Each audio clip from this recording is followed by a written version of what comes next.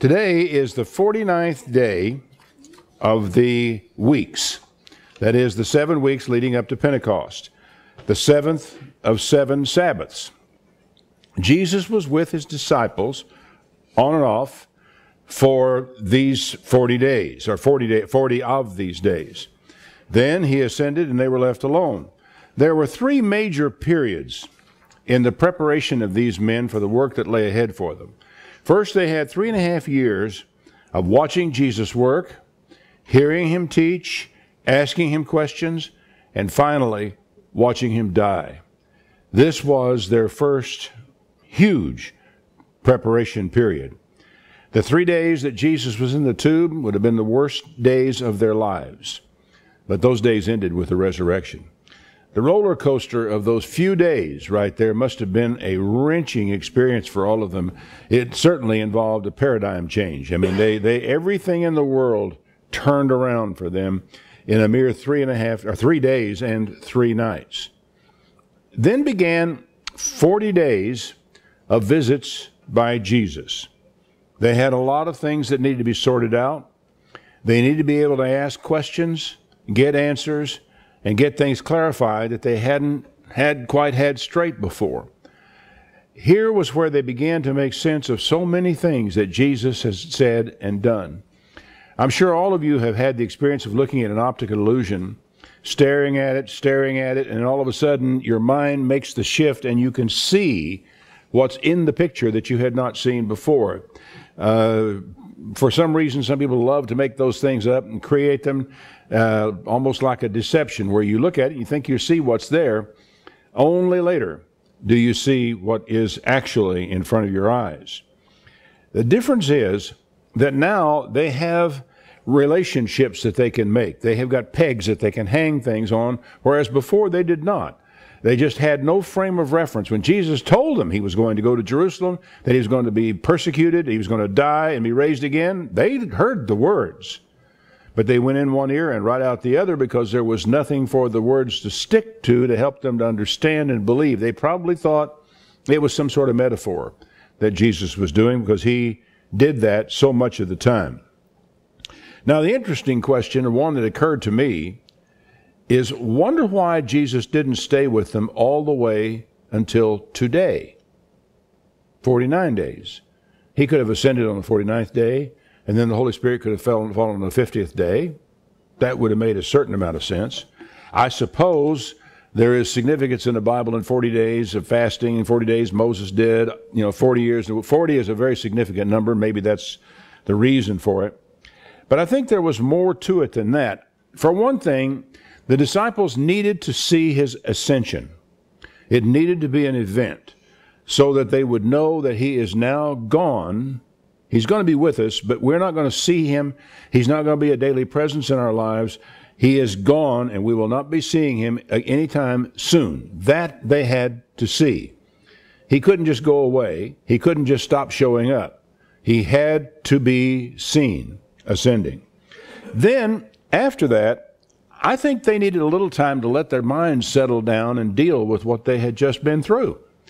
Not only the 3.5 years of instruction and witnessing of Jesus, not only the witnessing of his death and of his resurrection, but also the digesting of the special things that they were told in that period of time after his resurrection and before he left them. You think about it for a while. You'd kind of want to go off by yourself and stare into space and maybe wander back to some places you had been before to kind of reflect on the meaning of all this stuff and what I'm supposed to do with it now that I have seen it, experienced it, and come to understand it. They had been told not to leave Jerusalem, so they stayed. And they understood their job in the broadest possible terms. Now, they had to somehow attach meaning to everything that had happened. I was so struck by Viktor Frankl's book, Man's Search for Meaning, when he made the statement that man has a drive to meaning. And I think it's true. We have to make sense out of things that happen. We can't just let them sit out there as nonsense. And so if we can't find sense to them, half the time we make it up if we have to. But we order. It's a process of ordering of things. We have to order the events and put them in some sort of a meaningful frame, or we can't deal with them. 10 days were not very long. That is, between the time of Jesus' ascension, which is for us now today would be about 9 days ago. It's not very long. But they could begin to get the big bricks into place and then begin to work on some of the smaller things as they went along. They absolutely needed that time. I figure they suffered from a kind of a feeling of unreality. How can this possibly have been real, what we have seen? Here we are standing in a room chatting with one another, and then with all the doors closed, all the windows closed, everything is locked up tight, and 1 minute Jesus is not there, and the next minute he is. Was that real? And of course, Thomas didn't believe the story at all. And he said, unless I put my finger in his hands, unless I put my hand into his side, I'm not going to believe it. I can understand that. And so Jesus came back again and explained it to Thomas and said, here, put your finger in my hand, put your hand, let's be sure that what has happened here is real. Now, Jerusalem was real enough. And that is the place where all of the really big events took place that they had to deal with. And I would guess in those 10 days, you can only imagine or put yourself in Peter's shoes and think, didn't that really happen?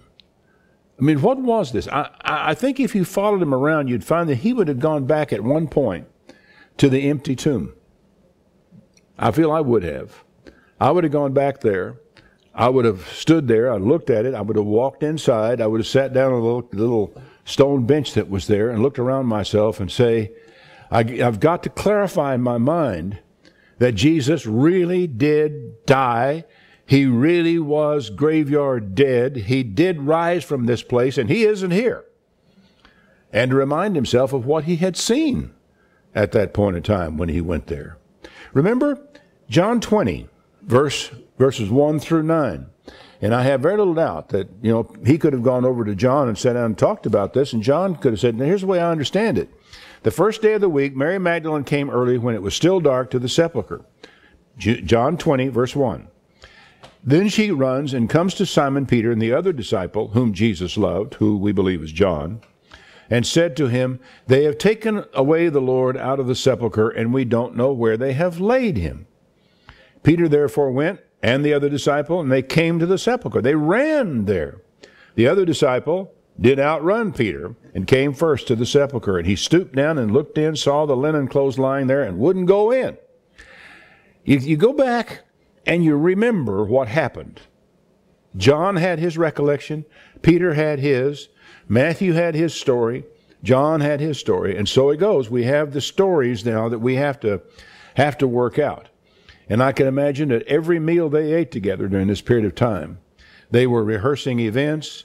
They were saying, I didn't see that. Well, no, of course you didn't see it. You were standing over there. It happened over here.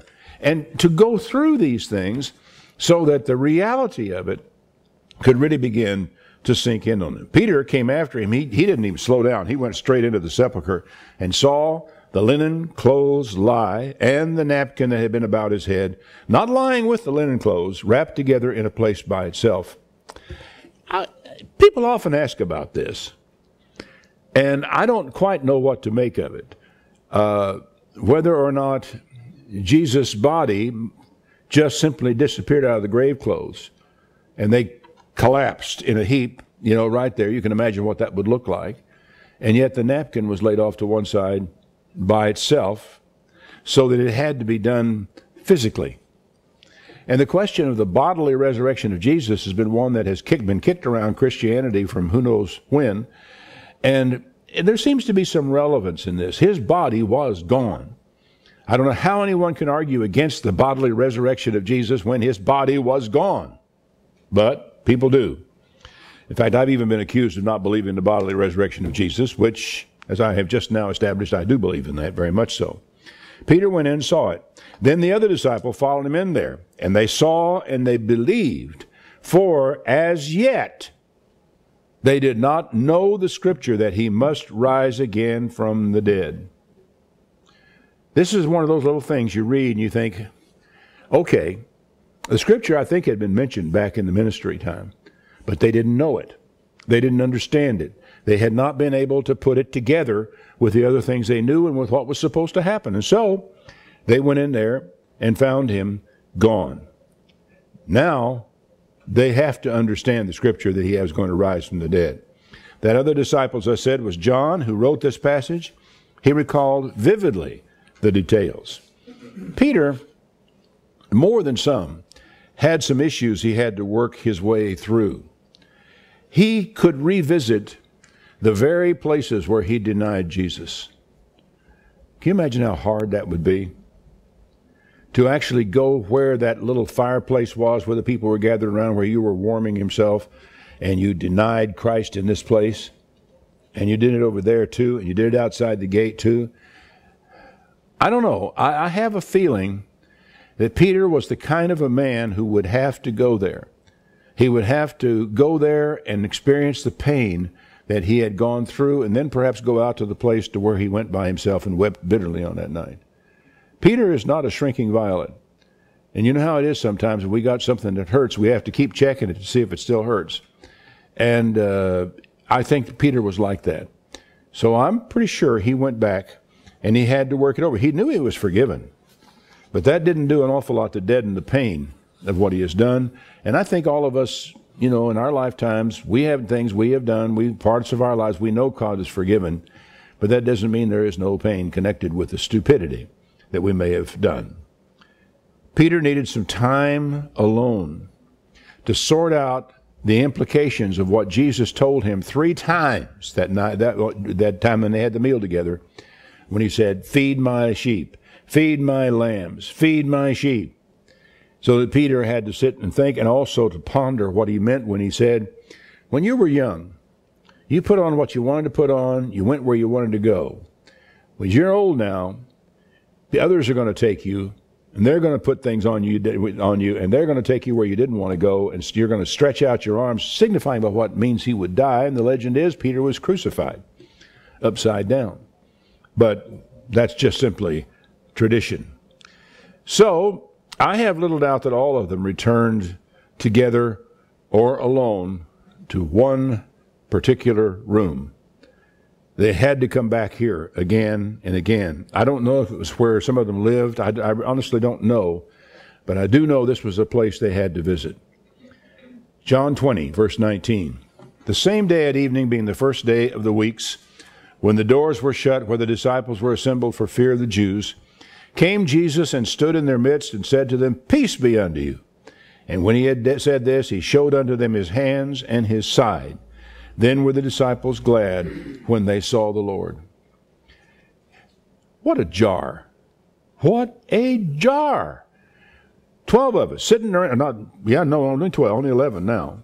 Sitting around in kind of a jumbled way in a room somewhere, doors closed, everything shut down and locked because we're afraid of the Jews.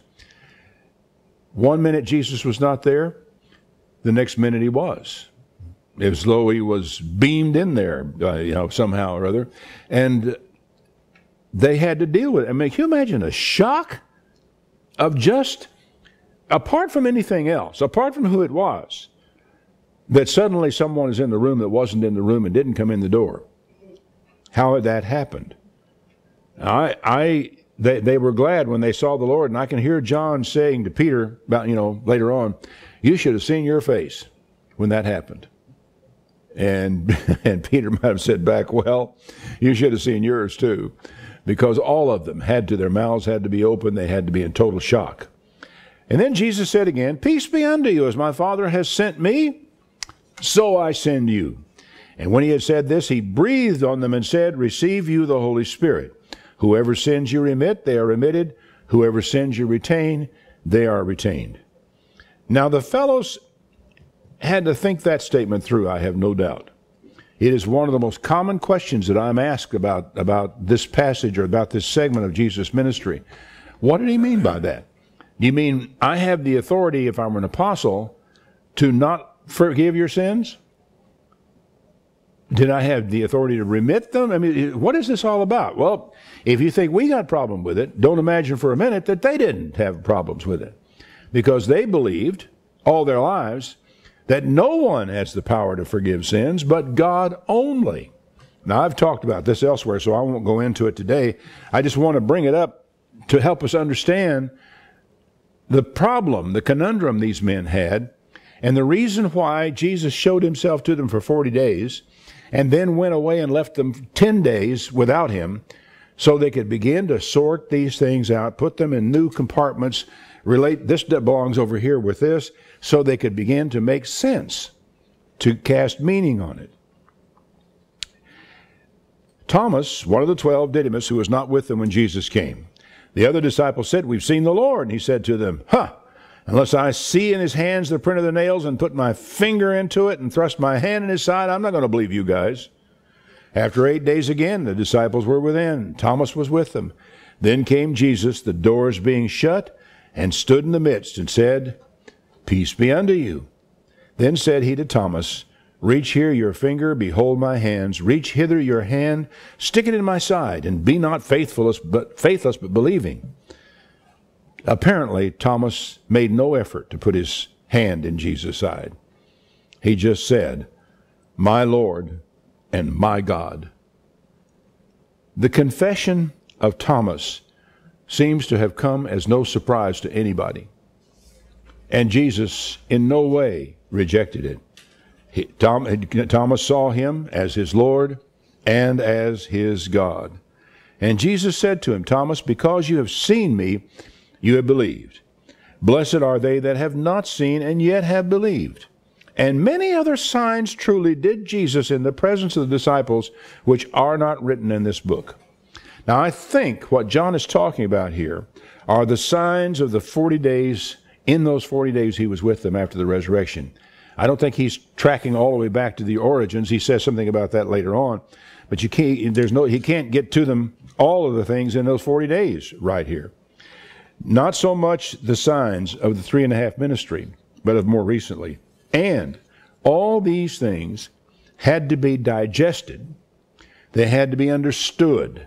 They had to come to have meaning and clarity to these men.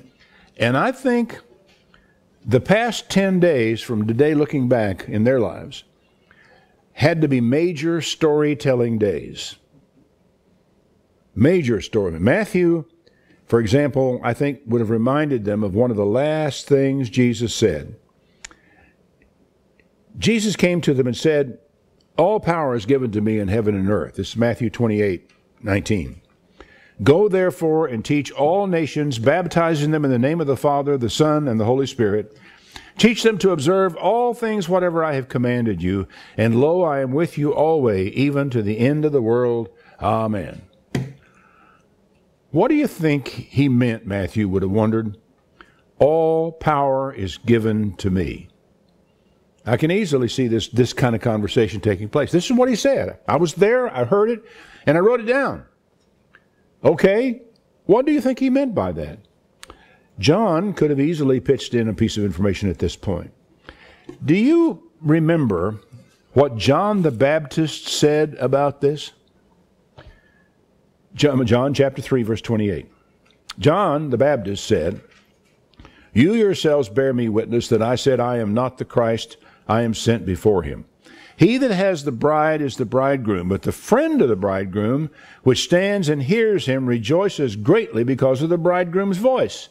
This my joy is fulfilled." He compares himself to a best man. He says, "I'm not the man. I'm just the best man. He that comes from above is above all. He that is of the earth is earthly, and speaks of the earth. He that comes from heaven is above all." Where did Jesus come from? From heaven, according to John's testimony. And what he has seen and heard, that he testifies, and frankly, nobody receives his testimony.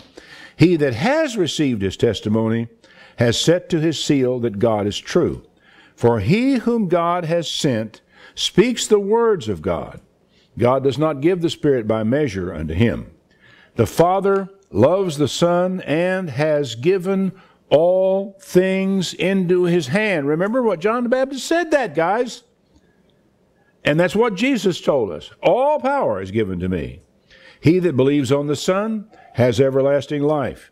He that believes not the Son shall not see life, but the wrath of God abides on him, said John. John reminding everybody of this. And then he says, what do you make of that, Matthew? And what do you make of the fact that he told us, Jesus, knowing that, that the Father put all things in his hand, and that he was come from God and went to God. Remember? John could have said, you were there, you heard him say this, that he came from God and he's going to God. What do you think he meant by that? Well, Matthew, I think, would have nodded his head and said, yeah, absolutely correct. And he would have gone back to what he had just read to them and he had written down. All authority in heaven and earth has been given to me. Therefore go and make disciples of all nations, baptizing them in the name of the Father, the Son, and the Holy Spirit, teaching them to obey everything I have commanded you. And lo, I am with you always, even to the end of the age. Now, if we sit here and work that out, we said, okay, we are not supposed to go merely to Judea and to Samaria. We've been sent there before, right? This is not merely where we're going. We're going to be going a lot further afield than that. Frankly, I suspect Peter wasn't paying a lot of attention at this point because he still didn't get it quite a bit later than this. But still, they were supposed to go and baptize people who weren't Jews, even Romans. And they have to ask themselves, does that mean we have to go there? Well, they didn't for a long time, did they? You read through the book of Acts, you get all the way up to chapter 8, and it took persecution to scatter them and to get them out of Jerusalem to go to these other places. I used to cite this as an example of people, not getting a point. At the same time, I realized that one of the reasons that God didn't insist that they get out of there before this time is they still had a lot of organizing to do. They still had a lot of things to understand. They had to really fully develop the gospel during this period of time. I think it's in this period of time that what a lot of scholars call Q, which they consider a source document for the Gospels that the others drew on. I think Q, what they call Q, is the oral gospel that was established in this period of time from Acts 2 to Acts 8 when they told the story, and told the story. And we got in our hymnal, that old song, I love to tell the story of unseen things above. Well, these guys never had any shortage of people who wanted to hear the story.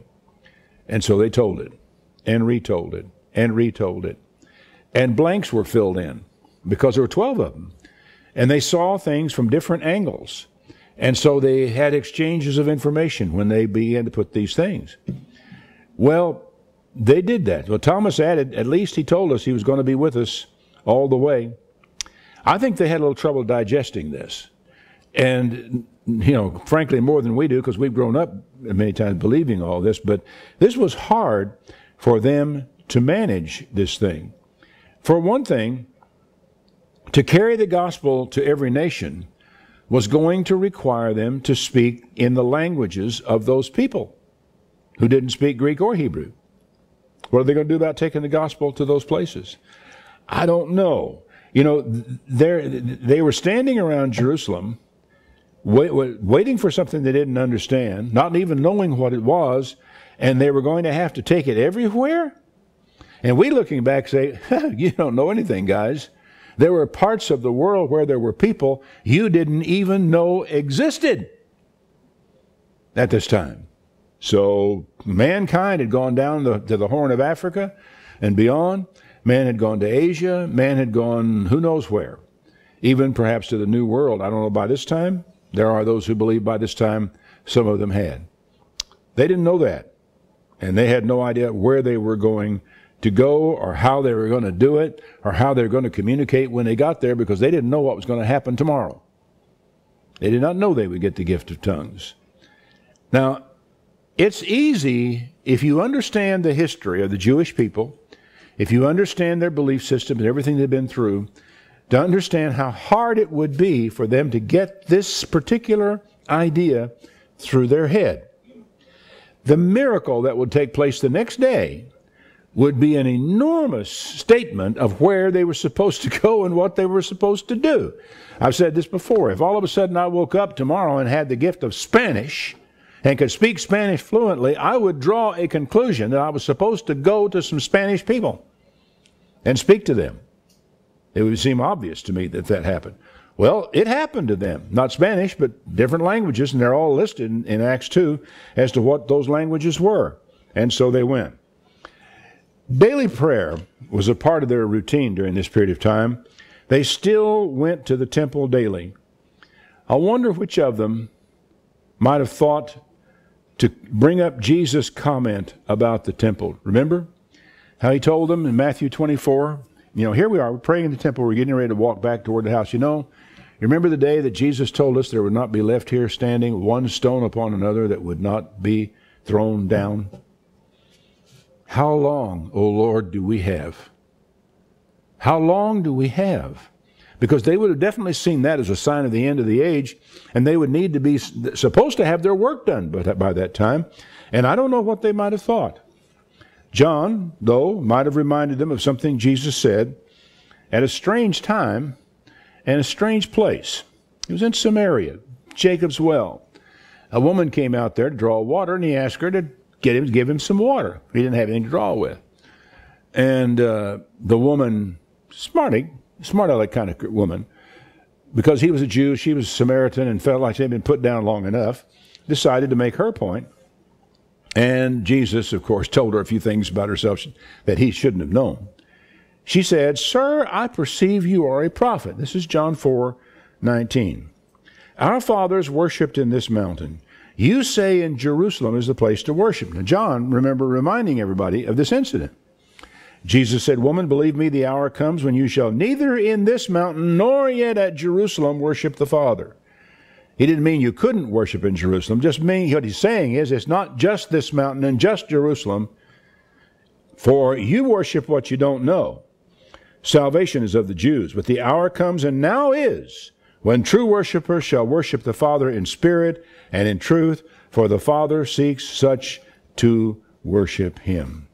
Now, when you think that through, and they had to think this through, the realization needed to come into their minds that it doesn't depend on this building.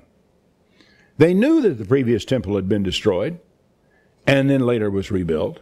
Now they knew that this one was going to be destroyed and for all they knew later rebuilt. And what they also knew was Jesus said, no, it's not a matter of place. It's a matter of spirit and of truth. I don't know.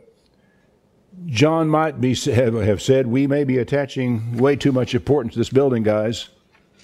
And I think they'd have nodded their heads and agreed. They had far more questions than answers on this day. Luke made a kind of summary of this short span in his second treatise he wrote, actually, for a man named Theophilus. You're all familiar with his first one. It's called the Book of Luke.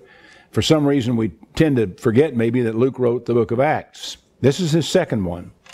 He said, "The former treatise have I made, O Theophilus, of all that Jesus began both to do and teach, until the day in which he was taken up.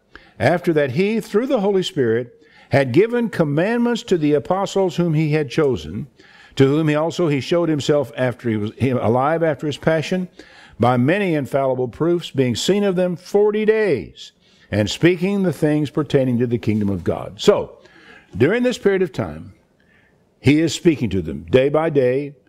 Perhaps some days went by when he wasn't there, but he was still coming back and explaining the things that needed to be explained. "And being assembled together with them, he commanded them they should not depart from Jerusalem, but wait for the promise of the Father, which he said, you have heard from me. John truly baptized with water, but you will be baptized with the Holy Spirit not many days hence." What in the world did that mean, do you suppose, to them? You'll be baptized with the Holy Spirit. I don't think they had a clue. Only as it happened did they understand. And when they were come together, they asked of him, "Lord, will you at this time restore the kingdom to Israel?" And that shows what their line of thought was. The returning Messiah, or the coming Messiah, who would throw out the Romans, restore the kingdom in Israel, and fulfill whole raft of prophecies having to do with the restoration of the kingdom, including those in Ezekiel. And he said, it's not for you to know the times or the seasons which the Father has put in his own power. Matthew 24, where they ask the question, what is the sign of your coming at the end of the age? If you want to summarize his whole answer in those two chapters, 24 and 25, it is this: it's not for you to know when it is. Your job is to do what you know you are supposed to do. And so every day we get up and we look around ourselves and what is it I'm supposed to do today? And we go out and do that and we wait. He said, but you will receive power after the Holy Spirit has come upon you, and you shall be witnesses unto me both in Jerusalem, in Judea, in Samaria, and in the uttermost part of the earth. You know, that did not happen in their lifetime. That did not happen in their lifetime. It's only really been in the modern world, and relatively modern, that we've learned really where all the people are. And my thanks be to God for the people like the Gideons and others who have translated the Bible, I suppose, into every dialect, every language known to man, every language that can be read, that they have translated it and have taken the gospel really indeed to the uttermost part of the earth. Interesting question here. What were the last words of Jesus before he finally left the disciples? You know, you can keep this one in mind if you ever need it for a trivial quiz. We just read it. You shall be witnesses unto me, both in Jerusalem, in all Judea, Samaria, and the uttermost parts of the earth. And when he had spoken these things, while they watched, he was taken up, and a cloud received him out of their sight. And while they looked steadfastly toward heaven as he went up, two men stood by them in white apparel. And they said, what are you standing in here, you men of Galilee, standing right here gazing off into heaven? This same Jesus which is taken up shall so come in like manner as you have seen him go into heaven.